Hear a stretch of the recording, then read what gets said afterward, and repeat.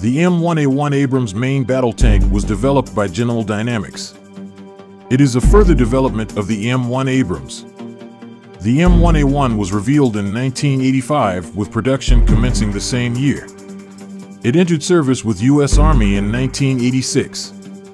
Production ended in 1992, and approximately 4 800 M1A1 Abrams tanks were built. Currently, U.S. Army operates nearly 400 of these tanks and U.S. Marine Corps just over 400. It is planned that the fleet of refurbished and upgraded M1A1 tanks will remain with the U.S. military until at least 2021. The M1A1 has an improved armor protection comparing with its predecessor. Front turret and hull armor of the M1A1 features advanced composite armor reinforced with depleted uranium mesh for better protection. Like in the previous version, ammunition is stored in the turret bustle with blowout panels for better survivability and crew protection. Interior is lined with Kevlar for protection against spalling. Some tanks, most notably of the U.S. Marine Corps, are fitted with a missile countermeasure device. This device can detect and jam guidance systems of laser-guided missiles.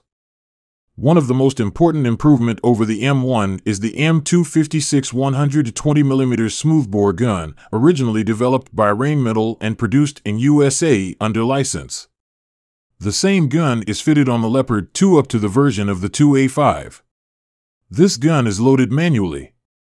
Ammunition load was decreased to 40 rounds due to larger size. The M1A1 Abrams has a range of effective fire in excess of 4 kilometers.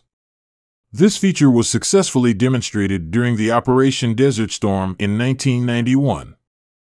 A special M829A2 armor-piercing round was developed for the M1A1 to counter threat possessed by latest at that time Soviet/Russian MBTs, such as the T-80U and T-90, fitted with Contact 5 explosive reactive armor. Currently, the MRMKE, or mid-range munition kinetic energy round, is under development. It is a gun-launched projectile with rocket assistance on the final stage. It will have a maximum effective range of fire in excess of 12 kilometers and will use kinetic energy warhead. A total of 40 rounds are carried for the main gun. Of them, 34 rounds are stored in the turret bustle, while another 6 rounds are stored in the fighting compartment and protective containers.